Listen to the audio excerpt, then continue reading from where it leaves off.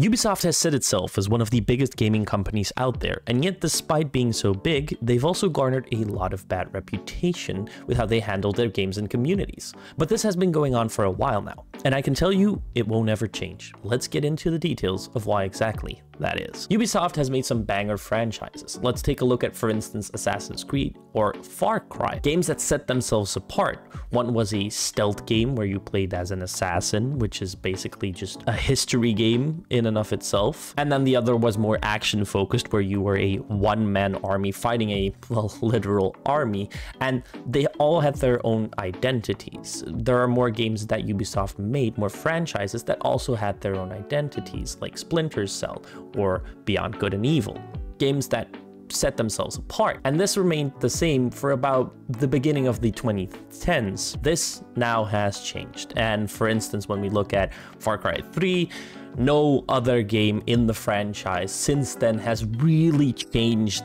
that much when we look at it. I mean, it really does rely on its villains to deliver some really great performances and to garner a audience for the game. Gameplay loop, however, is actually still the same 10 years later. I'm sure that, you know, there are more mechanics added and the map is different and you have different cars and weapons, but the majority of the game is still the same 11 years later. Assassin's Creed sadly also has this problem when we take a look at Origins, Odyssey, and then Valhalla. Those are 3 games that are pretty much the same. Again, same concept where it's like, yes, sure, more little mechanics were added, like abilities, and there's a different map and different stories, and I'm sure that they're not bad. The majority of the gameplay loop is still exactly the same in all 3 of those games, and being able to play one game and then going over to the next one and just seeing that it's kind of the same but just in a different coat of paint is not really what you're supposed to get for a different game in the franchise with $60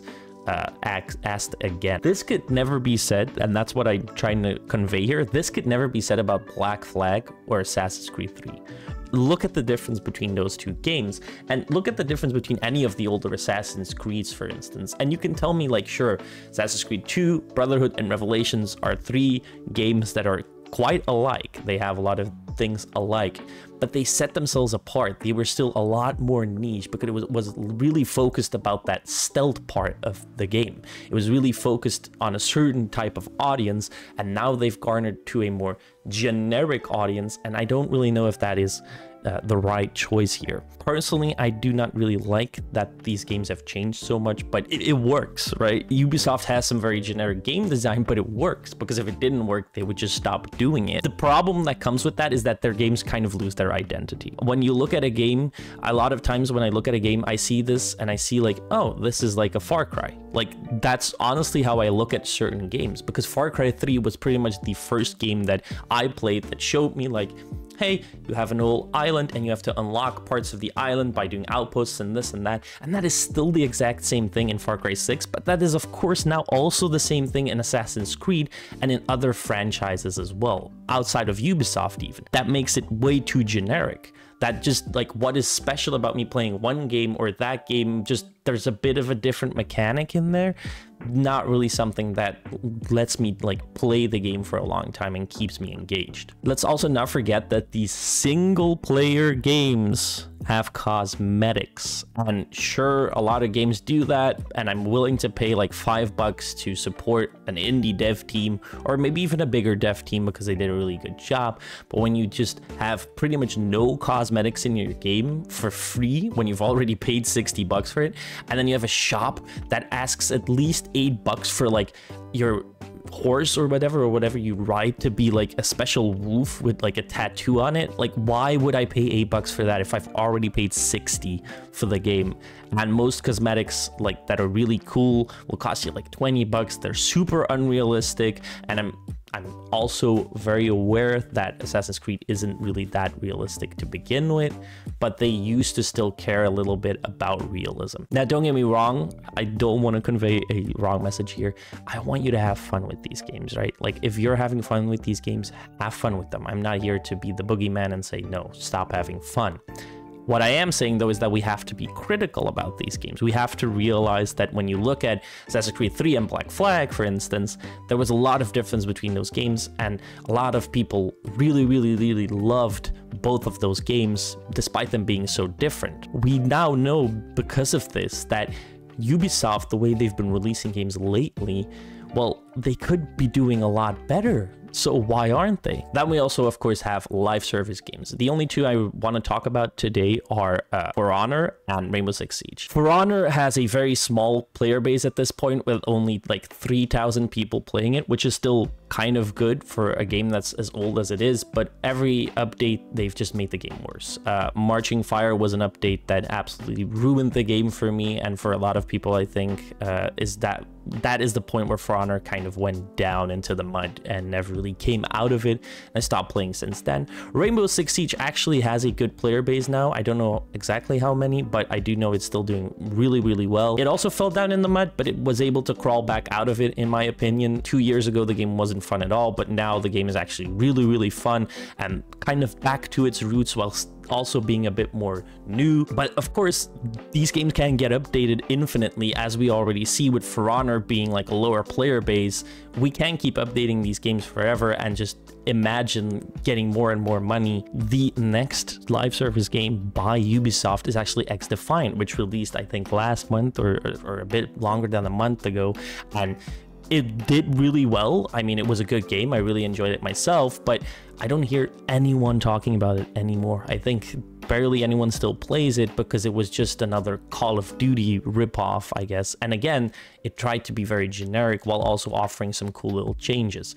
But if you have a free-to-play game and it can't really keep its like attention going for months on end, like we're not talking about it anymore at this point, then wow, this is not good. And Ubisoft needs to really start changing up how they do their live service. Now, I've assessed Ubisoft's issues that I personally have, well, that I care about as a consumer of their product. I don't know what it is to work for Ubisoft. I don't know if that is a bad or a good working condition, but I do know that they have some issues. And why won't those issues change? Well, for one, I've already told you, it works. Their generic game design, it works. They can just make money off of it again and again and again. Money comes piling in, and the next game is already in the works. Assassin's Creed Shadows is getting a lot of hate for being really, really like bad in its realistic nature. With their whole like making a black samurai. I'm not gonna go too much into that, but instead of making history and putting a little twist on it, they care more about inclusivity. But despite that, I am 100% certain a lot of people will buy the game. And the next Assassin's Creed will just be the same thing with a different coat of paint. They'll add a few mechanics, maybe here, this and that, and of course a new setting, and that's all cool and good work, and honestly, talented people that have worked on this, but no, that is just the same thing. And Far Cry will also be the same. Far Cry 7 or whatever it will be called is also just going to be the same exact game as it has been since Far Cry 3. That will never change. Now, of course, this also means that other franchises that Ubisoft could be working on will just not see the light of day again. I'm talking about Splinter Cell, and then we also have Beyond Good and Evil 2, if you still remember that game. I think the latest cinematic trailer that you can actually still find is from 2018, and when that was originally shown, I was actually really hyped. I hadn't even played the first game, but I was kind of hyped. You know, I wanted to see what Ubisoft could come up here, but I'm not excited to see modern Ubisoft make this. Not after I saw Star Wars Outlaws, which looks really bad, graphically speaking. And again, I feel like people, like, you need to understand that I'm not trying to say like, oh my god, Ubisoft is so bad and we need to get rid of them and we need to boycott them for this or that reason.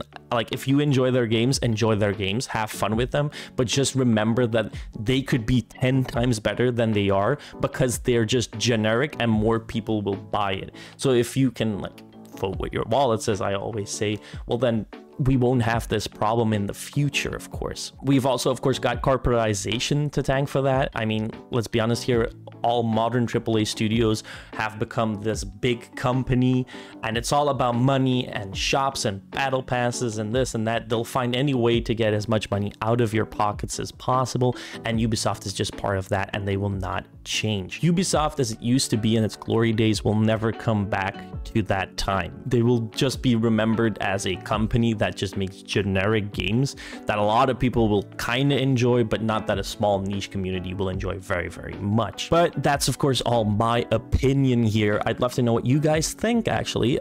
So leave your opinions down in the comments below. Do you like Ubisoft? Do you dislike Ubisoft? Let me know so we can have a bit of a discussion about it down in the comment section. And if you like commentary just like this, well, why not leave a like and subscribe to the channel?